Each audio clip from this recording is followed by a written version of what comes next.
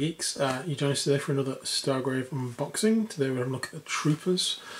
There's a bit of spray paint got on this box. That's what all that is. It's from me spraying. I've been spraying some buildings. I might show you at the end of the video. I'll show you some models I've painted as well from one of the previous boxes. But for now, let's have a look at the Troopers box. So this is the third box that's come out from North Star Miniatures. For Stargrave at the moment. Let's look on the back. There we go. So again, 20 figures in here, and sort of like a military-esque team there on the back if you look, so like the old retro style. So let's have a look at the actual sprues. These I haven't had a look at all. They just came in today. I wanted to just have a look at them, so I thought we'd have a look at them together. So we have the 20 bases, and this is the sprue again. There's 4 sprues. I'm not even to believe they're not all identical. So let's have a look at this. We have some nice gas mask type full helmets, which I'm probably going to use for what I've got in mind. Then we have some bionics. One's the same as that, and then one's got a face showing, and we've got some like half faces there. And then we have some of the weapons, again all very much like the mercenary weapons. Oh, that's different, that's pretty cool. And this massive, this must be like the machine gun type weapon. On there we've got some grenades, we've got the 5 bodies, all in heavy armour by the looks of it. We have ourselves a nice missile launcher with missile hand, and I suppose that's an optional knife. So you could, if you don't want the missile hand, you could cut that off and put the knife on. Then we have again another knife on this side. It looks like a shotgun, futuristic shotgun, or ones like that. I've sort of used as shotguns where but it could easily be a carbine. I normally have the ones that saying where the sights are at the back, the shotguns and the sights more forward are carbines, but I'm not really sure it really matters as long as you make it clear what it is you're using. And then we have some more daggers, guns, etc. Then we have some heads at the top, and this time we've got some female heads on this side, because I suppose the bodies are quite well armoured, so maybe the female, maybe the male, it's hard to tell. And these are the only female additions we've had in any of the boxes, so I'm hoping they're going to do female versions of all these. I think it was on the card in an interview that I watched, so fingers crossed. We have 4 female heads and a ponytail, which I presume goes on one of these, and we have 2 more helmeted heads and 3 male heads without helmets, and I presume the ponytail goes on this girl there. That's cool, I might actually use that one.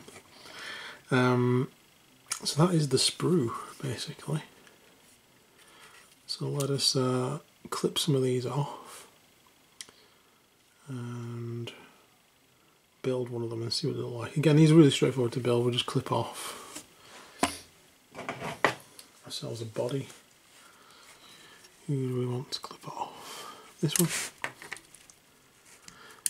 They're not numbered per se, but if they're anything like the other sprues, what they will have is little numbers engraved on the arms, so 3 and 2, and that's just so you know that they'll go with a arm that's got a 3 or a 2 on the other side.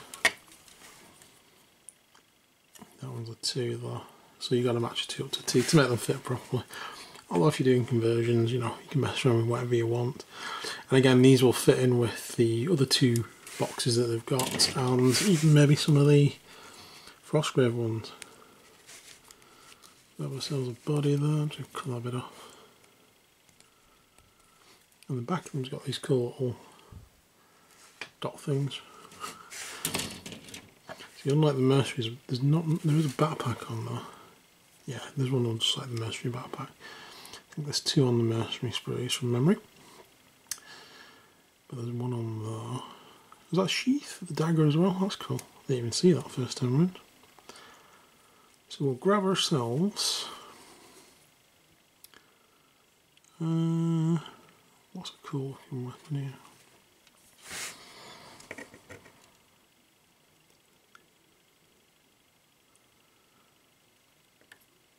I think we'll go with this long one actually. This is cool. This looks intimidating. So that is the number 7. So we want a arm with a number 7 on it, which is that one. So it's also the one that's situated next to it. We'll also have one of those heads from up here. So I want these guys to look like faceless, generic stormtroopers. Let's see how that sticks together. Hopefully pretty straightforward.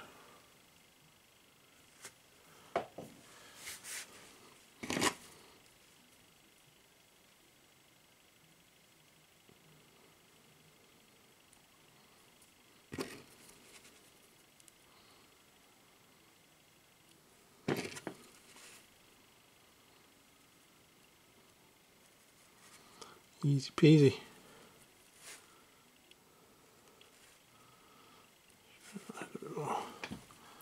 There we go.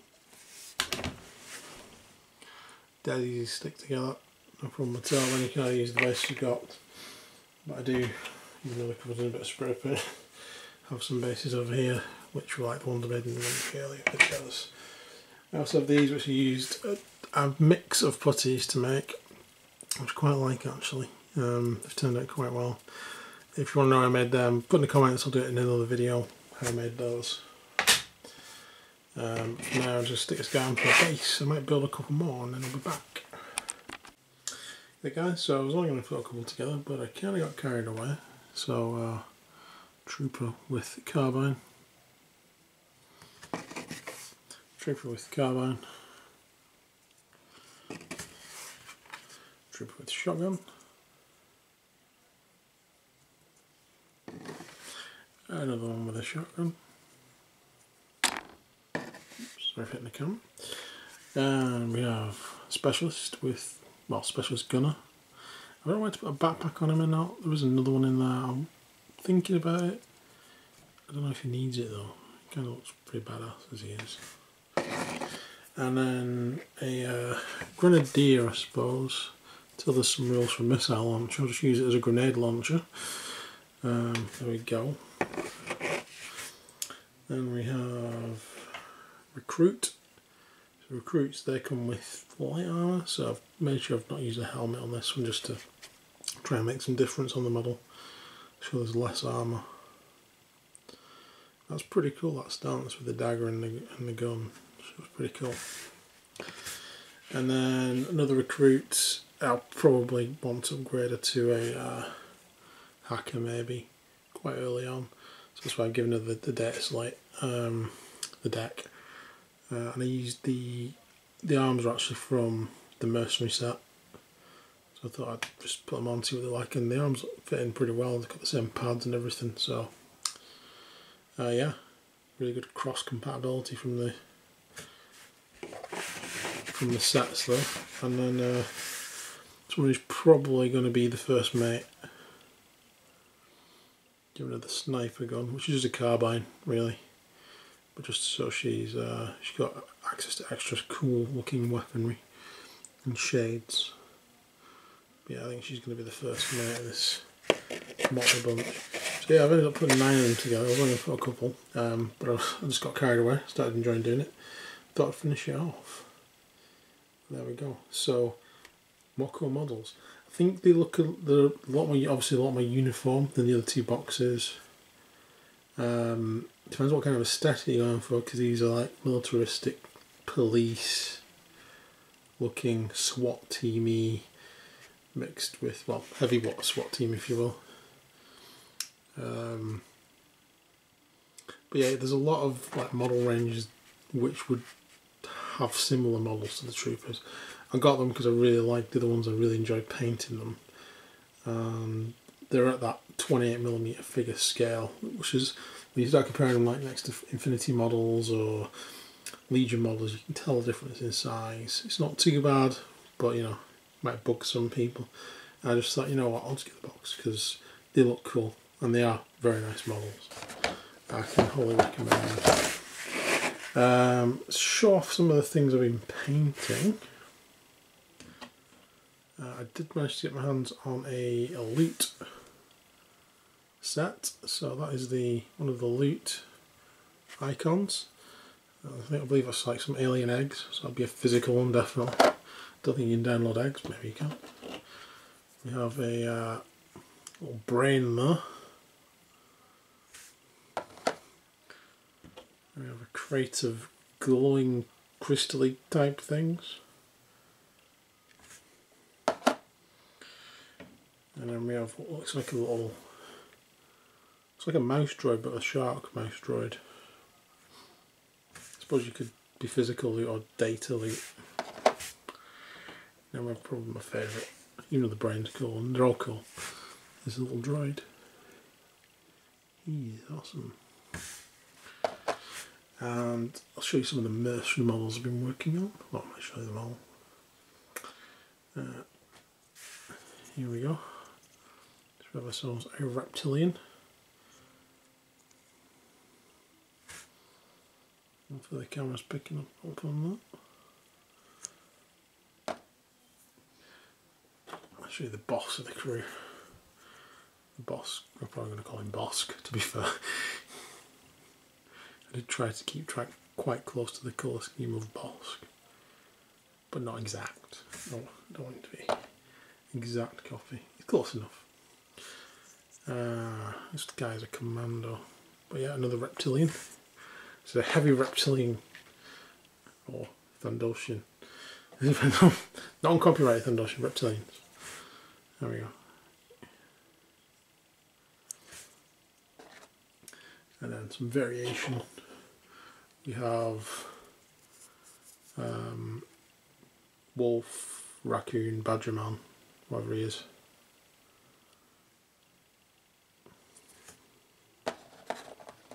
And then we have monkey man.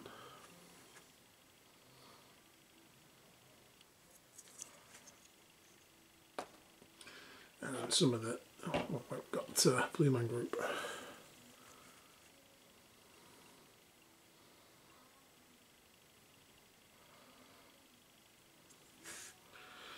And then we have a couple of that's going to be the tech guy. I wasn't really following anything for his face, just decided to give him like purple skin, green eyes. Because it's not a human head. There are no humans, or potentially. The next guy might be human, but doubt it. Because he's got a helmet on. And he's the data deck dude. So those two were made for the crew bodies. The rest are from the mercenary crew. They're just lighter armoured, so I thought they'd look better as lighter armoured troops, and that's where they've got. This guy's got a spanner as well, just to know what these were. He's a lock-picking tech type dude. So that's what I've been doing. I've been painting those. I've got another crew to paint, and I've got these guys to paint as well, and some other stuff that I've been getting from for Frostgrave and stuff. I've got some of the Chrono Hounds and some of the other stuff, so I'll show you those when they're painted too, because there's nothing to stick together on those, they just come out of the blister. I'm going to use them as the Warp Hounds. So there we go. So, oh yeah, one other thing I was going to show you was why there's spray paint everywhere in all of my hands, and it's because I've got some buildings from War Mill. I'll quickly show you one of the buildings. These things are awesome, by the way.